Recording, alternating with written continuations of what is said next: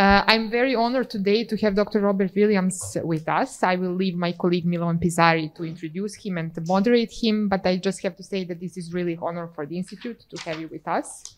It's also honor for our community. I think that your work is very distinguished in this area, and we really hope that there will be more occasions to see you here. The Institute is one, I would say, particular house which is having as its research unit Shoahlab, which is a research unit for researching Holocaust, basically. So this is the really good chance to have you with us. And this is, as I said, particular institution which is in this region basically the only one who is trying to establish Holocaust and genocide studies.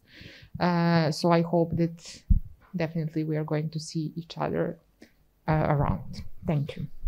Thank you. Let me now introduce you. It's also for me a pleasure to have you here. Dr. Robert Williams is Deputy Director for the International Affairs of the United States Holocaust Memorial Museum on the steering committee of the Global Task Force Against Holocaust Distortion, and served for 4 years as chair of the Committee on Antisemitism and Holocaust Denial at the International Holocaust Remembrance Alliance. He has played several leadership roles in international initiatives focused on Holocaust and anti-Semitism issues, and regularly advises international organizations and governments on these matters. In addition, Robert is currently overseeing a major program that assists European Holocaust and genocide denial laws. Robert's research specialties include German history, the US and Russian foreign policy, propaganda and disinformation, and contemporary anti-Semitism. He is currently co-editing a volume for Routledge on the history of anti-Semitism and preparing a separate monograph on anti-Semitism and politics. So Robert, please, the floor is yours. Thank you. Thank you to everyone for actually asking me to speak today. It's actually my honor and pleasure to join you here at the Shoahlab at the Institute for Philosophy and Social Theory. It is really actually a very remarkable and unique institution. So outside of Serbia, because there are rather unique benefits to your country when it comes to this issue, but outside of Serbia, in many European countries, as well as in my home country, the United States and North America at large, one of the primary factors that led to the Holocaust, namely anti-Semitism, is something that seems to be on the rise. So I'm going to talk for about 30 to 40 minutes about this issue. I'm going to be somewhat broad, but if nothing else, I want you to walk away from our discussion today remembering a few key things. Assuming it works. Hold on. There we go. Just a little slow. Oh, sorry about that. Okay. First, anti-Semitism is not something that disappears. Anti-Semitism has been with us for a long time. It continues to grow. It continues to adapt. And therefore, it's a persistent form of hatred that we need to engage with.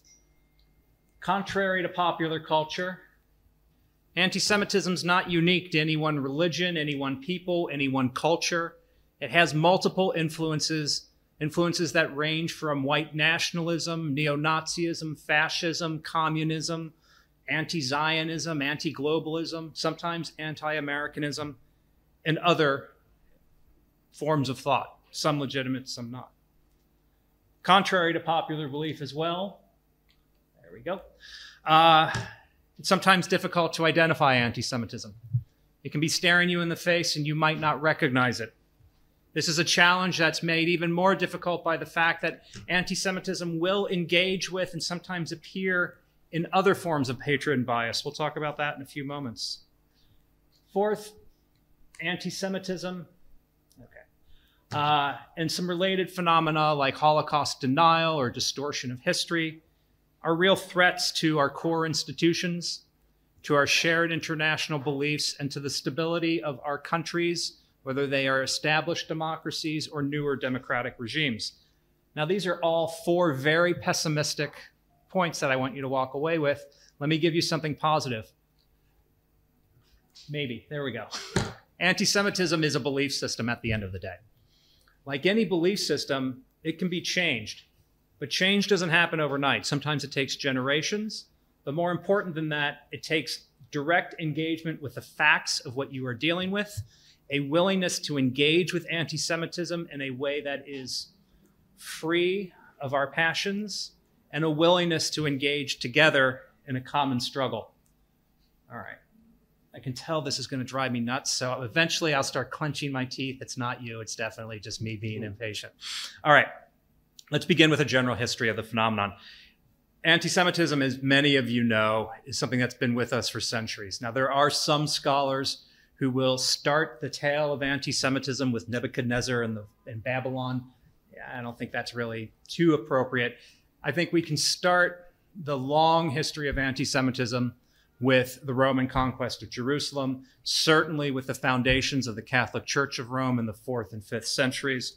And as Jews became increasingly identified as a political and theological other in post-Roman Europe, based on the belief that Judaism had been superseded by Christianity, the Jewish people became subject to various forms of discrimination and mistreatment. Now, this was not a linear path. Mistreatment of Jewish communities varied from time to time, from place to place. So under the Merovingian and Carolingian dynasties in France, Jews were reasonably well tolerated. After Jews were expelled from most of Western Europe into Eastern Europe at the time of the First Crusade, they were welcomed with relatively open arms in Poland, although that certainly changed as well. But this history of the expulsion of Jews ultimately dictated their fate. The most notorious case of the expulsion of Jews did not happen in continental Europe. It actually happened in Great Britain, when in the 13th century, King Edward I, after he taxed them to the state of poverty and hanged hundreds in order to set an example, he expelled Jews from Britain. Jews were not allowed back into Great Britain until 1656, and that set the tone for what became a general degradation of treatment of Jewish communities across Europe. Things began to get even worse by the period of the Spanish Inquisition of the late 15th century. As some of you may know, in 1492, the Spanish monarchs, Ferdinand and Isabella, used the Inquisition to cast doubt on communities in newly unified Spain. These communities, of course, included Jews and Muslims, but also Jews and Muslims who had converted to Christianity. These persons were condemned, tortured, or murdered because the church did not believe in the veracity of their conversion. Some scholars will argue that this is the birth of what we could call racialized anti-Semitism, that is, belief in an unchanging nature that makes one human group different from another. But I'm not sure that's the case. I think in many ways, the anti-Semitism or the Judeophobia that we saw during the period of Inquisition was consistent with earlier religious-based forms that had an out in the case of religious conversion. I think if we're going to look at the development of racial anti-Semitism, please work, there we go, we need to actually begin with the period of the Enlightenment. So there's a certain tension here.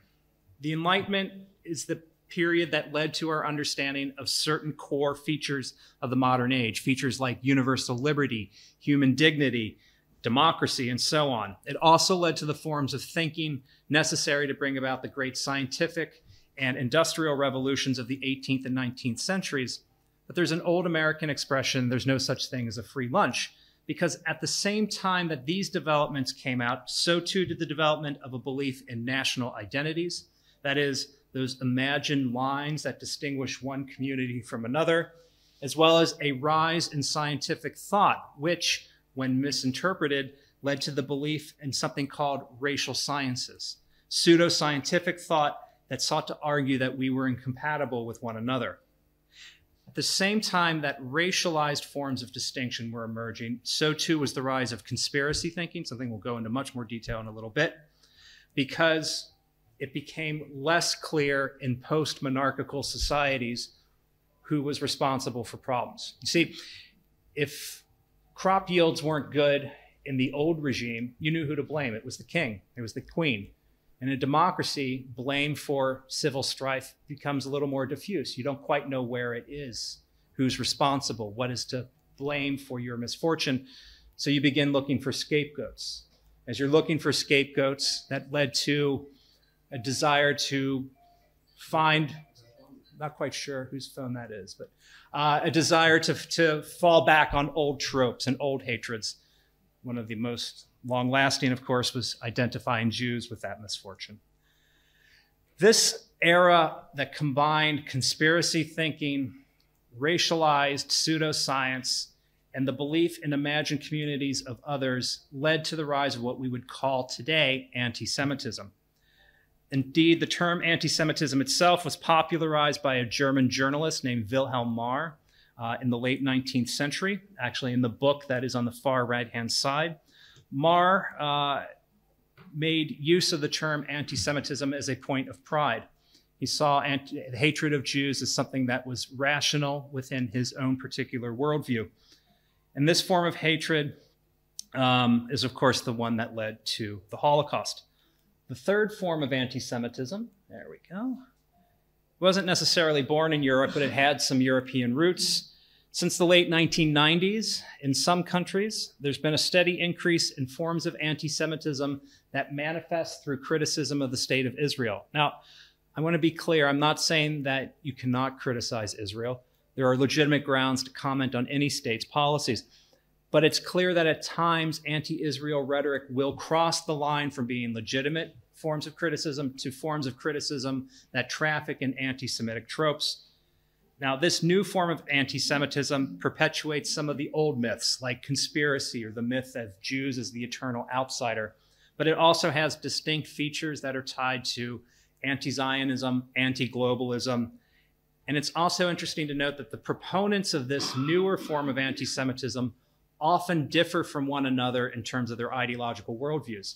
So in the Middle East, it's more often found among extremist Muslim clerics, and in Western countries, among extreme leftist intellectuals, people who would otherwise have nothing to do with one another, agreeing on a common theme, at least vis-a-vis Israel. Most of these proponents, whether they're Muslim clerics or leftist intellectuals, also seem to be relatively unaware of the Soviet roots of this form of anti-Semitism. You see, this form of anti-Semitism, although it became popular in the 1990s, really began in the 1970s through specific Soviet programs that were targeted at international Jewish communities and at the state of Israel. The Soviets even had an anti-Zionist committee for the Soviet public that would organize campaigns in order to undermine support for Israel. These campaigns used a lot of the themes and imagery that we continue to see today in a number of Western countries. All right, that's your history lesson. Let's talk about today.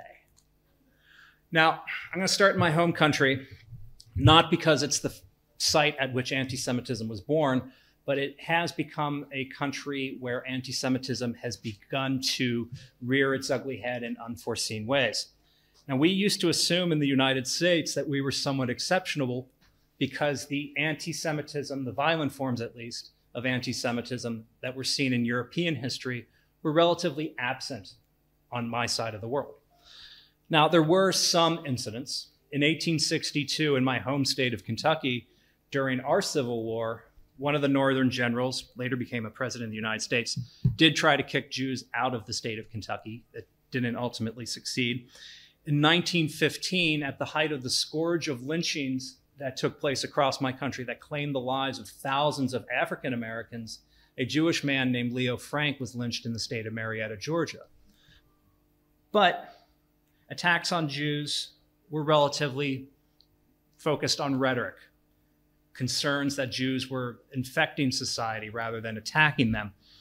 So this image, for example, comes from a late 19th century popular publication warning readers that the city of New York would soon become New Jerusalem due to the waves of Jewish immigrants who came to the United States after Tsarist pogroms began in the 1870s. Rhetoric continued to escalate really until about the 1950s, when rhetoric began to turn into violent action. So between, I might need somebody to just click the button for me. I apologize, because this doesn't seem to have the range. All right, so between 1957 and 1958, there's sometimes a map that comes up. There we go. Between 1957 and 1958, there were at least 8 actual or attempted bombings of Jewish institutions in the United States at the start of our civil rights era. In March 1960, a 16-year-old child threw a Molotov cocktail through a synagogue window in the state of Alabama. Now, the bomb didn't explode, but the people inside the congregation ran out, allowing this kid an opportunity to shoot the congregants as they fled. He wounded two. Such things only became more common over the course of the 1960s. By the 1970s, they moved from the southern part of the United States to the north, including in parts of Washington, D.C. By the 1980s, things began to quiet down, fortunately. But 1991 saw the rise of attacks from other communities. So in Crown Heights, New York, for example, there was a riot against the Jewish community there that led to some violent actions. On the Brooklyn Bridge, one of our more famous landmarks, a group of Jewish students were shot while riding in a van. And then there were attacks in California, in the state of Oregon, in Los Angeles, and where I happened to be living at the time, in Chicago. Today, I think the next one. Okay, thank you. Sorry. I have animations too that make it harder. Today, we're witnessing an escalation of all of this in the United States, particularly in the form of deadly shooting attacks at Jewish community institutions. This really began in 2014 in the state of Kansas. And since then, one community after another have been subject to everything from graffiti to violent assaults to shooting deaths. And if you look at these incidents, you see something that I want to emphasize. You see, the attackers do not just come from the extreme right. There are very few that come from the extreme left, but there are some that come from certain religious ideologies, both Christian and Muslim, as well as from other minority communities in the United States. What I'm trying to emphasize is that these people are different, but they're only bound by one common thing, a shared hatred of Jews. In 2020, the Federal Bureau of Investigation determined that crimes against Jews represented 58% of all religious-based hate crimes, which is how we can track anti-Semitism in the States. This was a slight drop from 2019 when there were 60% of these crimes. But this slight decline has nothing to do with less anti-Semitism and more to do with the fact of COVID-induced lockdowns and an inability to deal with online anti-Semitism. Plus, we have a problem with police in the United States not reporting these crimes. I'll just cut to the chase. We have 15,588 law enforcement agencies in the United States, police departments. Of these 15,588 police departments, in 2019, only 2,172 sent hate crime reports of any kind to the FBI. So there are huge gaps in reporting in my home country. But things in Europe, next slide please, are not much better. As I said a moment ago, for all intents and purposes, anti-Semitism began in Europe, which makes European anti-Semitism a particularly pernicious problem. Surveys within the European Union demonstrate this best. 89% of Jews in the EU believe anti-Semitism has increased in their home countries. 20% have family members or friends who have been subject to physical or verbal assaults. And most disturbing, or most shocking, at least for American audiences, 79.2% will not go to the police to report these crimes in the first place, most often saying that they don't think it will change anything if they do. But even if you look at police statistics, you see something quite frightening. I want you to, well, let's take the 10 years between 2010 and 2020. If you look at official police statistics as sent to the Fundamental Rights Agency of the EU, you will see that in some European countries, anti-Semitism fell. These countries included the Czech Republic and, surprisingly, France. France, the decline happened mostly in 2019 and 2020. But in most EU countries, anti-Semitism increased, with some countries like Denmark or Romania having rates of increase over that 10-year period that exceeded 100%. And this is not just a problem of small or medium-sized countries. In the one EU country that I would argue takes anti-Semitism most seriously, Germany, there was an 85% increase over that 10-year period. 85.4. All right, so I'm not that far off with my memory. And the fifth consecutive year of an increase in this particular form of hatred. And again, this is in the country that takes this issue the most seriously. And these statistics in the European context are still only the tip of the iceberg due to the different ways that the police, the judiciary, or state governments report these crimes. And most frightening of all is what I told you earlier. You have to remember that these statistics show a rise, and we still know that about 79% of people don't go to the police in the first place to report these crimes. Next slide, please. I also want to emphasize that it's important to remember that most anti-Semites don't restrict their hatred just to Jews. In the European context, we see anti-Semitic themes applied to non-Jewish audiences from time to time, particularly to Muslim audiences, or to Muslim communities and to Roma communities. Now, I'm not saying that anti-Roma racism or Islamophobia are the same as anti-Semitism. They're not. Each has their own particular context, their own particular history, and their own forms of expression. But at times they will overlap. So I want to demonstrate this. Here on the left-hand side of the screen, we have the cover of a notorious Nazi publication, and you'll see an anti-Semitic caricature of a Jew about to attack a Nazi woman. You can't quite see it, but she's wearing a little swastika jewel on her collar. So that's from 1937. On the right-hand side, we have a right-of-center popular magazine from Poland that came out in 2016. Here you see men with brown skin attacking a blonde woman wearing an EU flag. And for those of you who know Polish, you can read that the headline is The Islamic Rape of Europe. You have different themes, different contexts, different times, different contexts, but very similar forms of hate being applied across a chronological spectrum. Next slide, please. So now we have a sense of how anti-Semitism affects day-to-day life, but we haven't actually said what anti-Semitism is. Most people will use a I'll know it when I see it approach to anti-Semitism. And this can work if you've been the victim of an anti-Semitic attack yourself, or if you've maintained some awareness of these issues. But the vast majority of us don't think of anti-Semitism, don't really know what it is, and need a resource in order to understand it if we are ever going to push back. So about 6 years ago, the International Holocaust Remembrance Alliance, of which Serbia is an important member, passed a non-legally binding working definition of anti-Semitism that's been endorsed by more than 35 governments as of today, as well as received, including your own, as well as received positive reference by the European Union, the Secretary General of the UN, major sports leagues, the Bundesliga and the Premier League have adopted it, for example.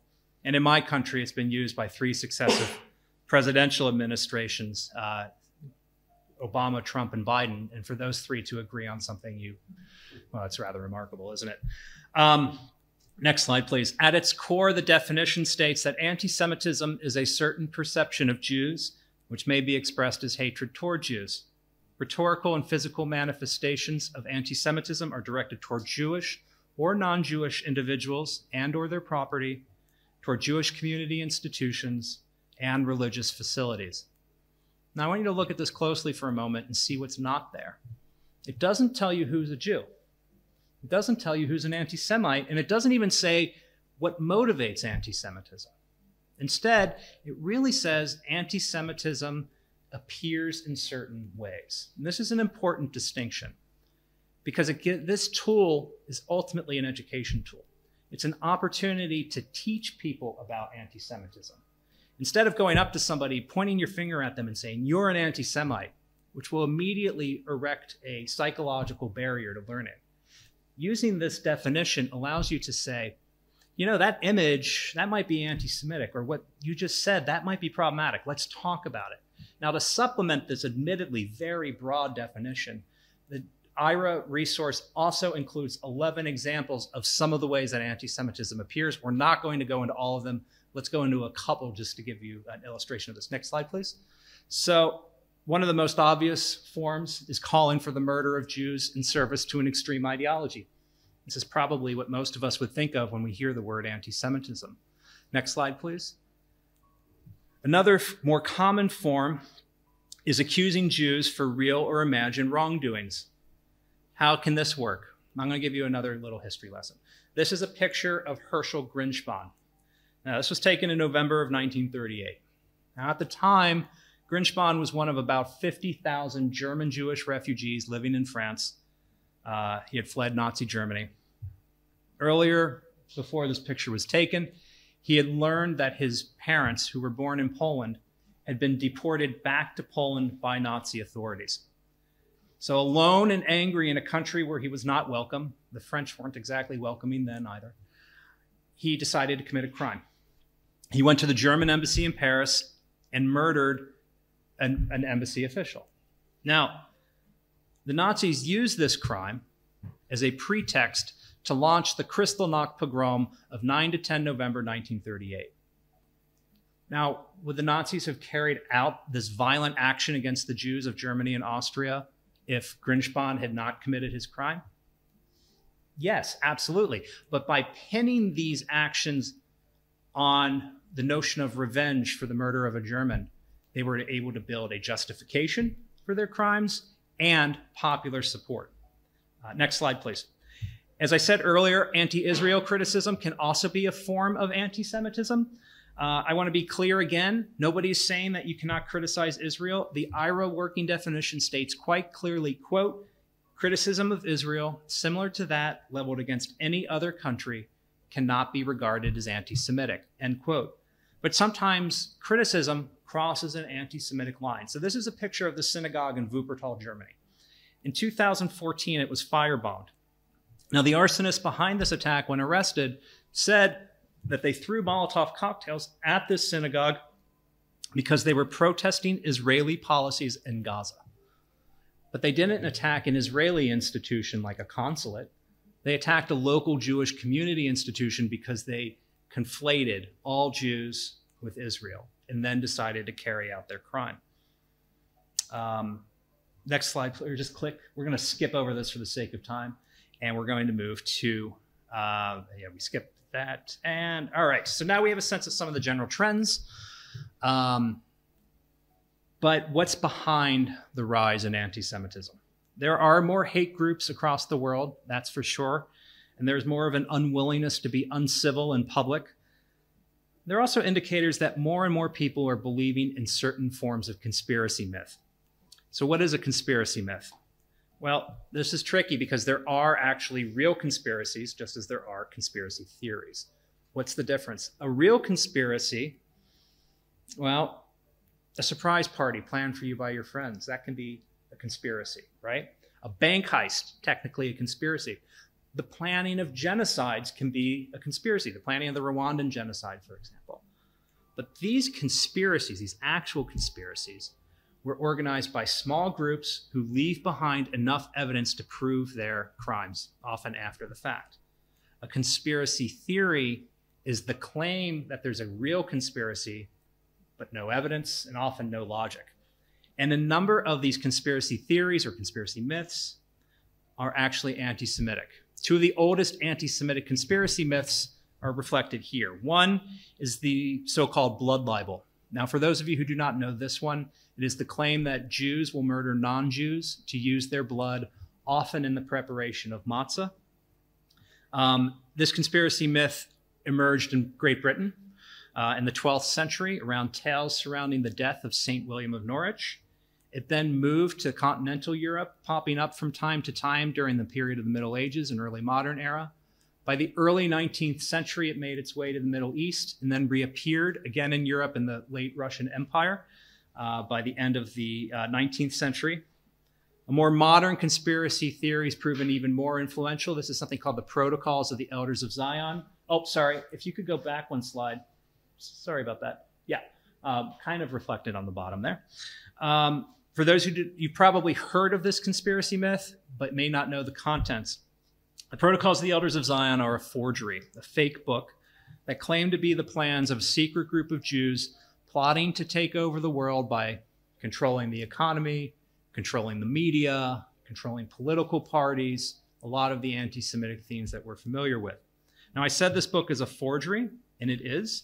The short version is, in the late 1890s, Russian secret police, the Okhrana, working in Paris, took elements of several other books to invent a conspiracy theory focused exclusively on Jews. Why Jews? Because they wanted to play on the emotions of the anti-Semitic Russian Tsar Nicholas II in order to convince him not to modernize Russia's economy, Russia's politics, or Russia's industry. It's starting to sound familiar, right? These protocols were ultimately published in 1905 and then translated out of Russian by 1920. And they spread across the world very quickly soon thereafter, oftentimes because they had the endorsement of political or financial elites. So in my home country, the protocols became very popular reading because Henry Ford, the founder of Ford Motor Company, republished these weekly in his own newspaper. This conspiracy continues to be influential. Next slide, please. And both of these are popping up in some of the more common conspiracy theories we are facing today. One of these is the so-called Great Replacement conspiracy theory, something that's been repopularized by certain French writers.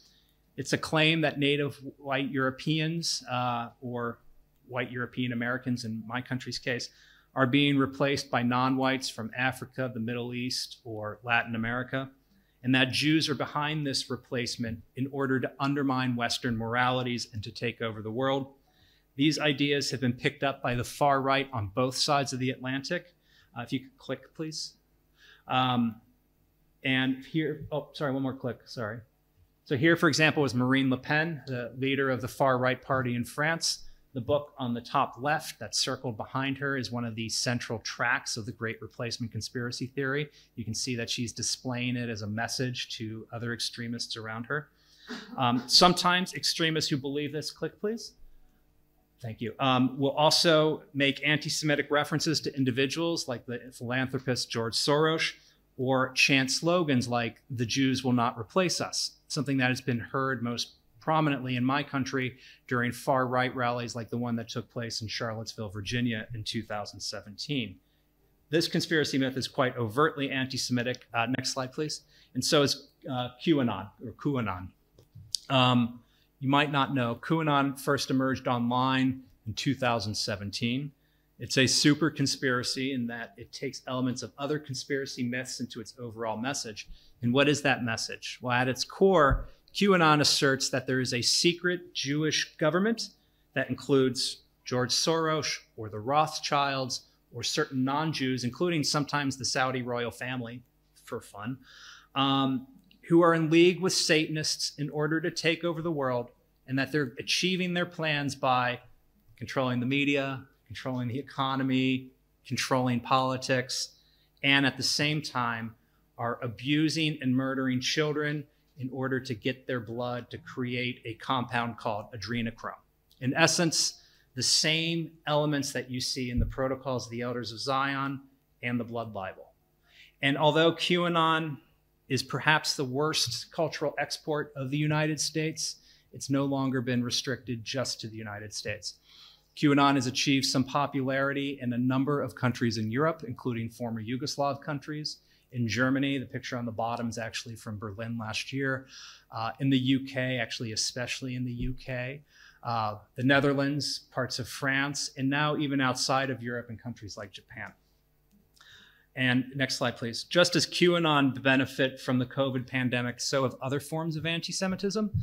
There are about 9 different types of anti-Semitism associated with the pandemic now. These include claims that Jews created the virus, that they're responsible for its spread, that they profit from COVID-19, that they enjoy when non-Jews die of COVID. Thank you. There are some people saying the pandemic proves the Holocaust never happened.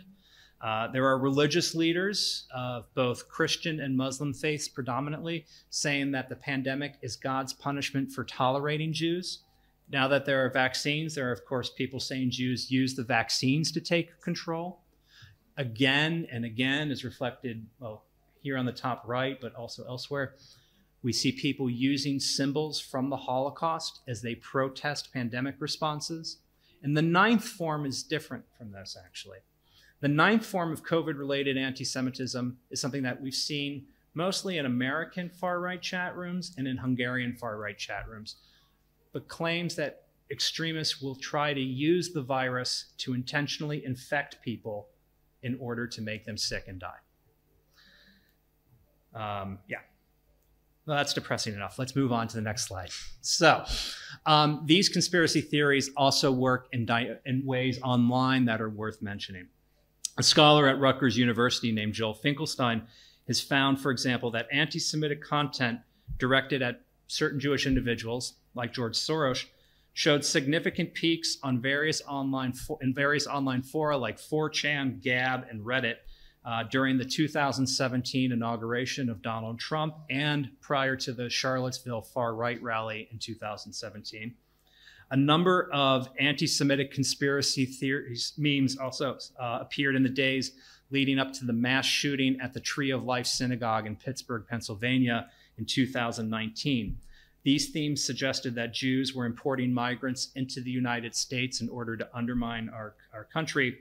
The perpetrator of this attack, a man by the name of Robert Bowers, posted a statement on the online forum Gab saying that HIAS, this is a Jewish organization that helps migrants, is bringing invaders to kill our country. I can't stand by and watch my people get slaughtered. Screw your optics, I'm going in. He then murdered 11 people at that synagogue and injured 6 others. In short, there are indications that extremists traffic in anti-Semitic content prior to and during intense moments of social stress and or terror attacks, something that more and more specialists in anti-terror studies are trying to track. Next slide, please. This brings me to the fact that we can't escape the reality that online media has also had an effect on anti-Semitism. According to the Anti-Defamation League, 49% of Americans were harassed online last year. Of these, 36% were Jews, which was an increase. And since we spent the better part of the last 2 years living on these, I think we can expect online forms of anti-Semitism to only increase in the coming years. But how do extreme online communities work? In terms of practice, online anti-Semitism and other forms of hate speech create a sense of community between already extreme people, while at the same time attracting new adherents. These communities are an amalgam of the so-called manosphere. These are men's rights activists who like to harass women, combined with, we'll call them the red pill culture, right? So these are various gamers, anti-Semites, neo-Nazis, conservative nationalists, race realists, and in the United States type, because we have so many guns, militia types who share messages and then intentionally spread them out to bring people into their fora. There's also evidence that lies and misinformation spread faster online. A team of researchers assessed 126,000 tweets written between 2006 and 2017, and they found that true news stories take 6 times longer to reach people than disinformation. And this has nothing to do with algorithms.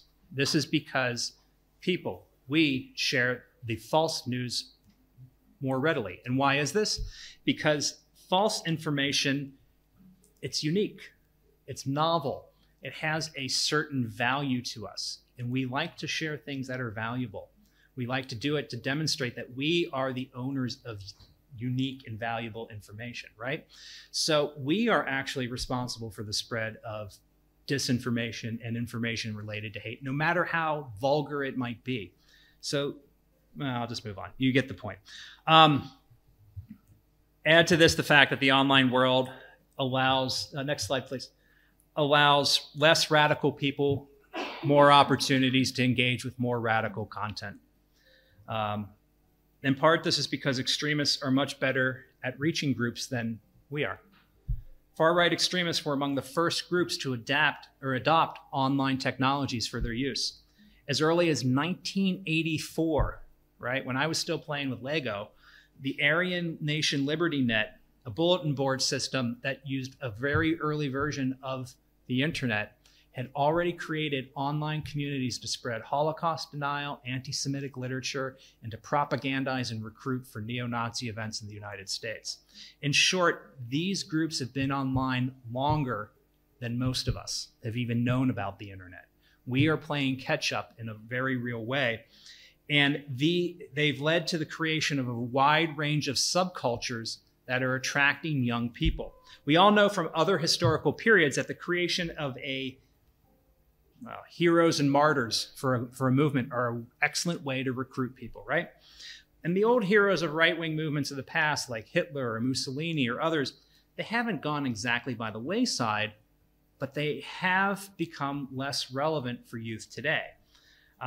Some right-wing groups instead are treating terrorists like Brenton Tarrant, indicated here on the left, the Christchurch, New Zealand shooter, John Earnest, the shooter of the Poway Synagogue shooting, Patrick Crucius from the El Paso, Texas Walmart shooting, or Anders Breivik, the Norwegian shooter, as heroes, saints, or even Christ-like figures in a variety of online fora.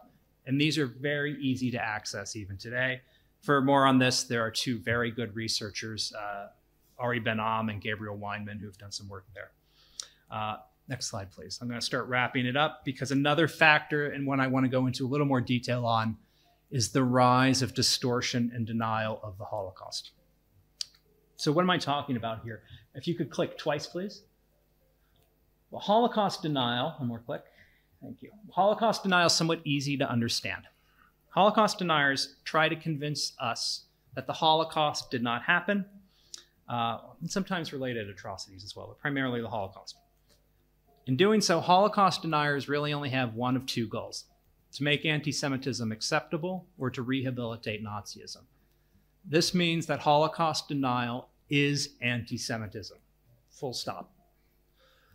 It is a problem, but it's also a less significant problem in our parts of the world today, if you could click one more time for me, please, than the related problem of Holocaust distortion.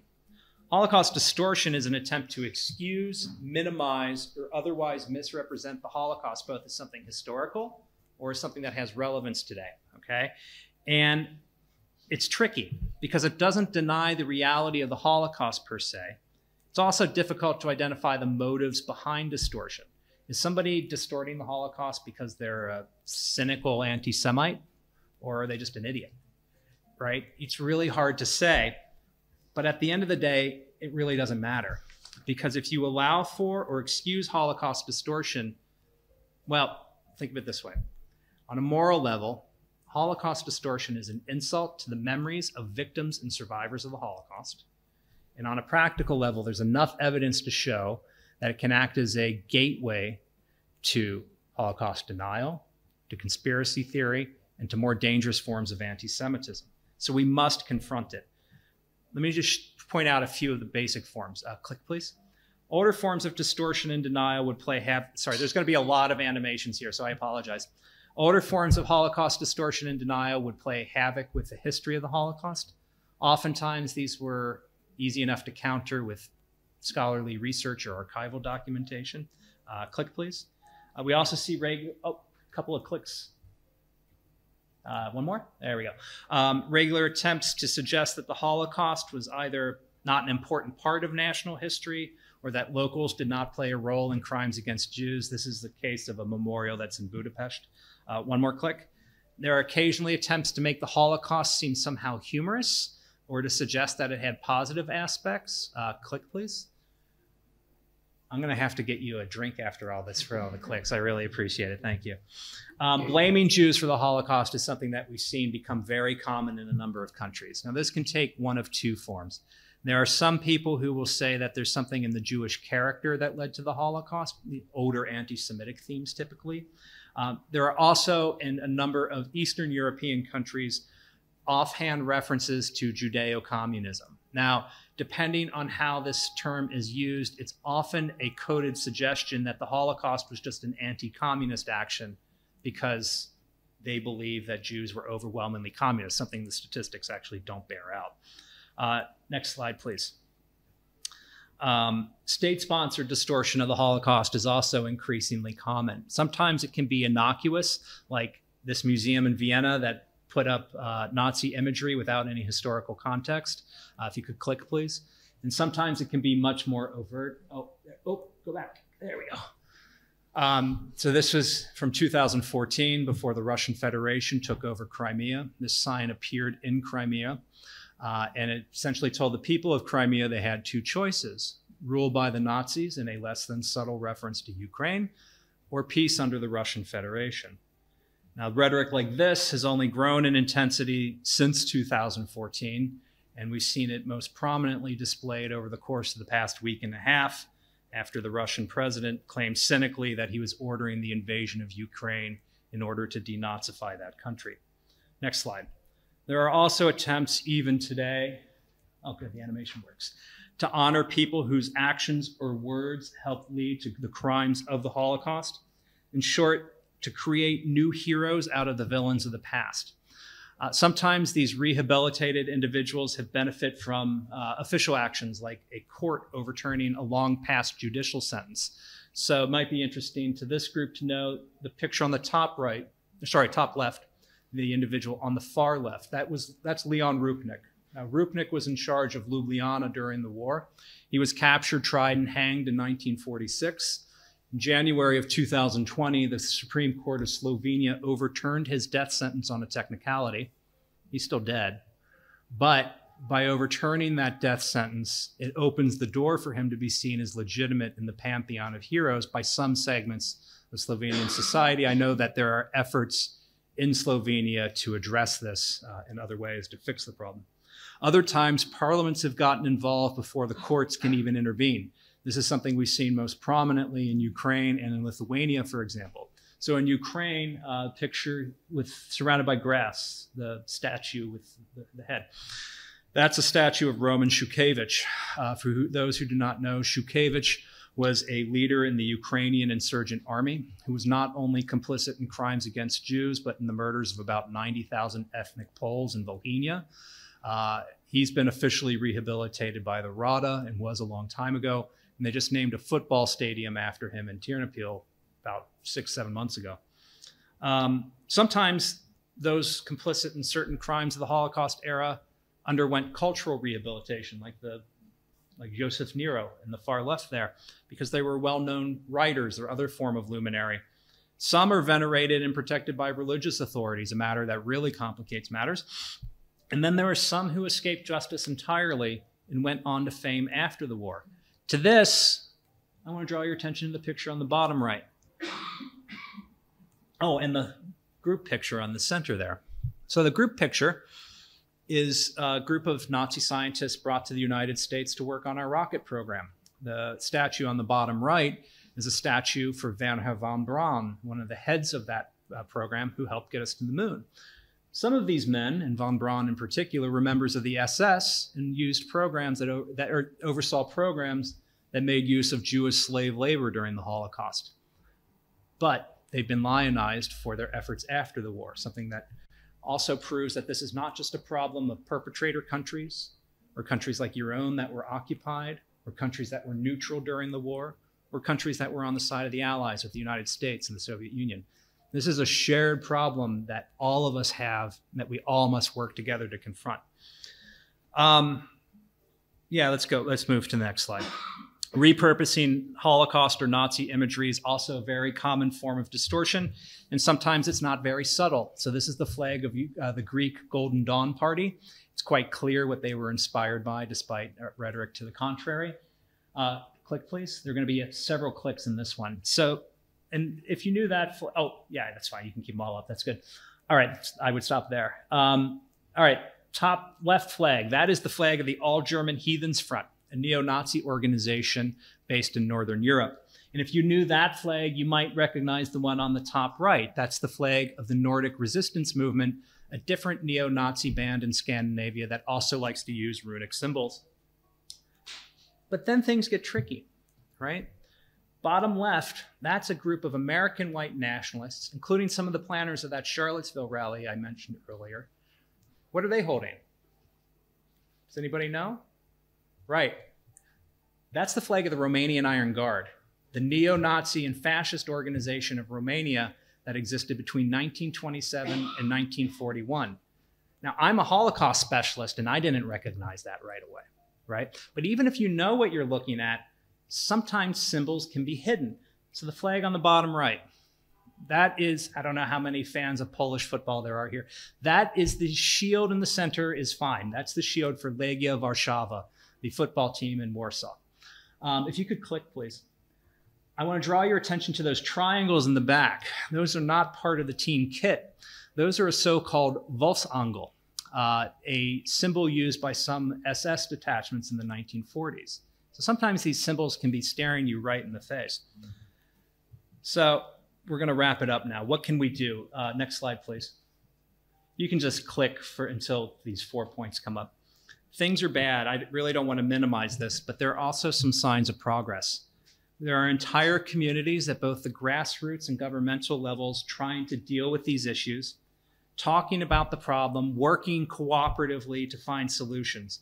Just last year, there were a number of intergovernmental gatherings, including gatherings attended by the Serbian government, that are trying to deal with rising anti-Semitism in new ways. One of these took place in Malmo, Sweden in October. There was another one in Israel, and in the EU, they launched an EU-wide action plan on anti-Semitism in November.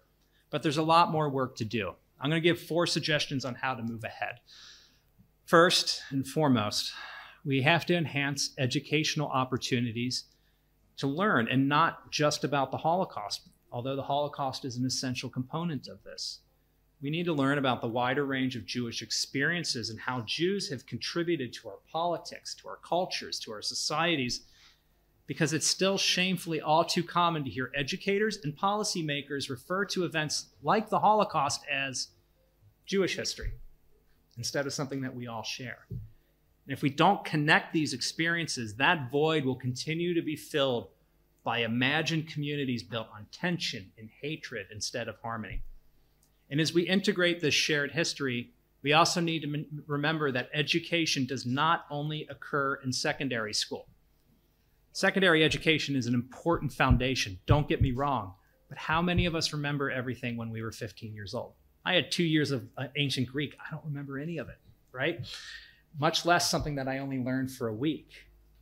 You need to continue to engage with these subjects in our universities, in our trade schools, and the training of our civil servants, and in other learning environments. Politics is also, unfortunately, essential. As hinted at earlier, anti-Semitism and the Holocaust are often topics misused for all manner of political or ideological ends. We need to speak out against this and not allow the Holocaust, Jewish issues, the fight against hatred, and other related matters to become a weapon that one political opponent uses against another when there's no good reason to do so. Now, on the new media side, I was hinting at this earlier. There's a lot of talk about the need for online companies to take seriously their responsibility to curb hatred on their platforms. It's fine. I have no problem with that. I think it's good. It's only half the problem. What's the other half of the problem? It's us. We're the ones using this. You know, I have Twitter and Telegram and TikTok and everything else. I need to learn how to communicate better. We need to learn how to communicate better because we're going to be using these platforms after all. And there's enough evidence to suggest that those who are sowing hatred and discord are much better at reaching vulnerable groups than we are. Finally, we need to develop opportunities for dialogue between like-minded causes. Anti-Semitism does not exist in an environment of its own making. It does not exist under a jar, and neither do other forms of hatred. There are clear distinctions between different types of hate and bias. Yes, we need to respect those. We should not lump everything into a generic fight against racism. But we also need to recognize that at times, various forms of hatred and bias intersect and overlap with one another. And if we don't begin working together across these lines, we're all going to continue to fall into decline. Now, the likelihood that we're going to achieve these goals, one last click, and I swear you're done. The likelihood we will achieve these goals is still uncertain. International and domestic cooperation is essential. Now, institutions like my home institution, the U.S. Holocaust Memorial Museum, we have some existing resources that can help you. Yet we're part of the U.S. government, but we're also an international institution. We are there for you to use. We make available hundreds of educational resources, thousands of hours of film, millions of pages of books, and quite literally hundreds of millions of pages of archival materials, all for the purposes of education, research, and commemoration on some of these core subjects. We are your resource, and I encourage you to build relationships with us. But I also encourage you to work at the local level. Work with local NGOs, work with local universities, and work with government structures. There's an opening I see right now to engage at least with the legacy of the Holocaust in this country. Utilize those, push forward for the future, and you have to do so cooperatively. And with that, I thank you for your time. I really thank you for all of the clicks, and happy to take any questions or just have a good chat. Thanks.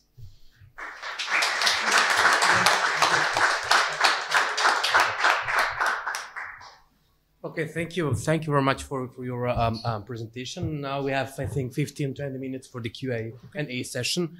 So if you have any questions, so please.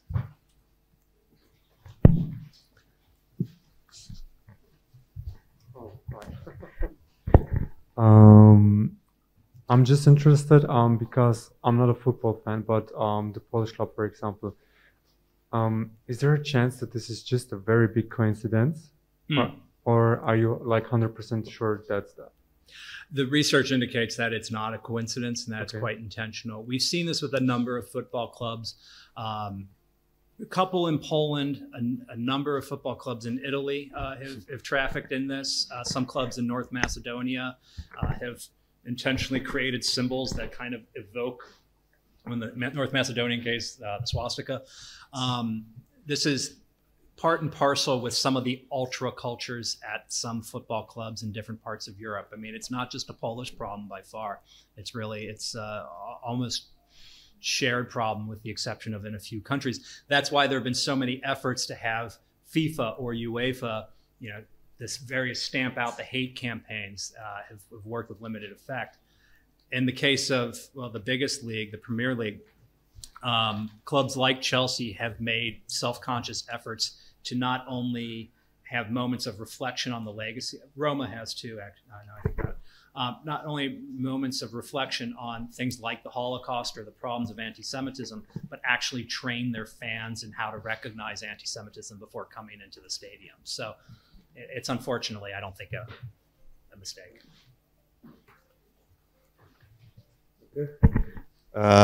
Thank you for this lecture.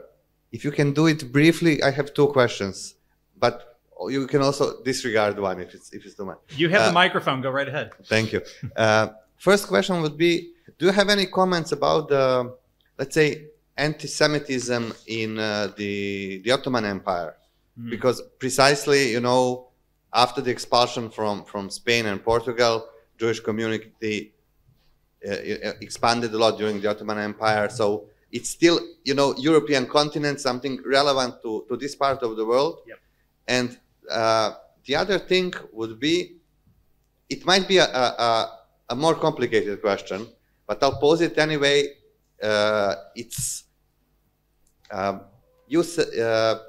If anti-Semitism is a perception, and you proposed a number of things that could be done to counter this perception, okay, and you also showed that this anti-Semitism is in a way on the rise, okay, so these are things.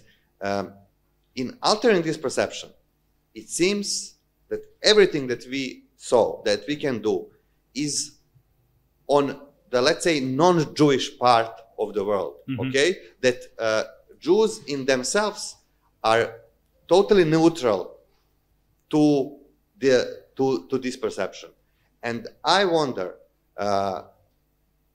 is that the case? Like, do actions of Israel as a country can have a detrimental influence to perception of Jews in general and contribute to anti-Semitism?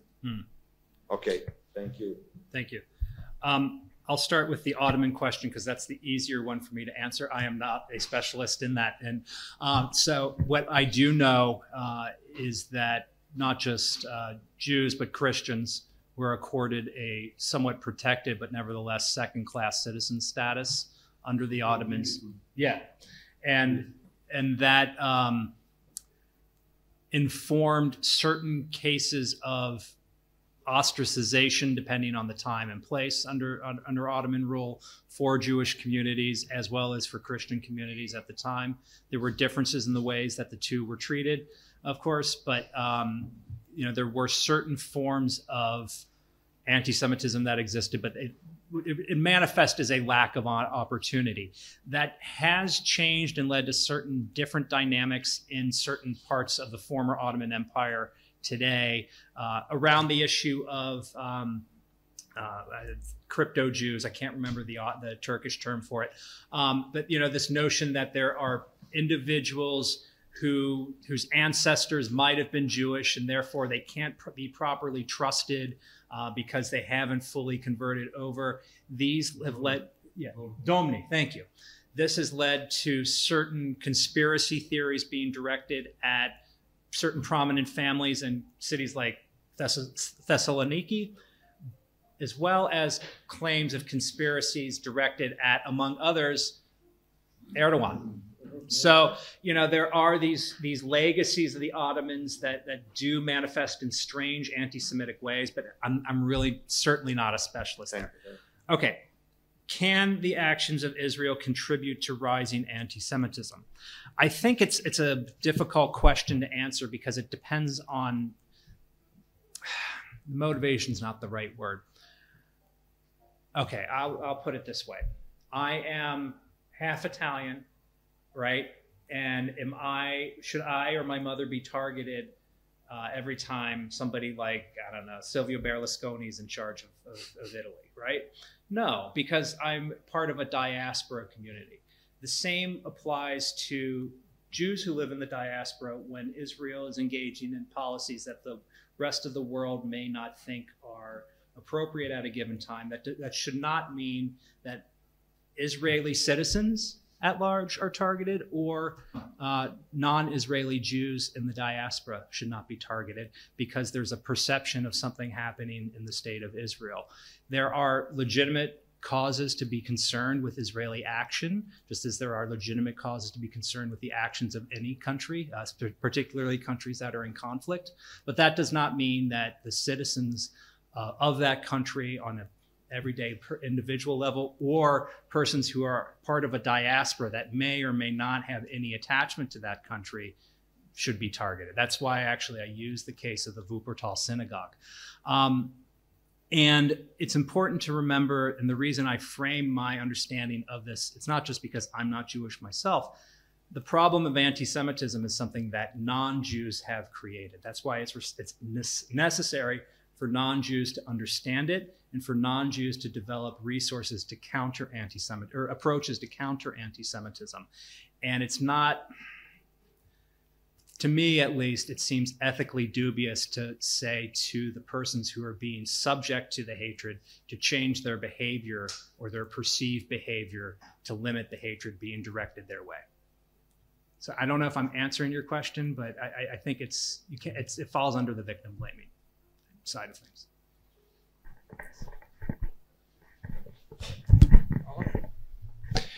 Hello, thank you for your lecture. It was very excellent and very informing.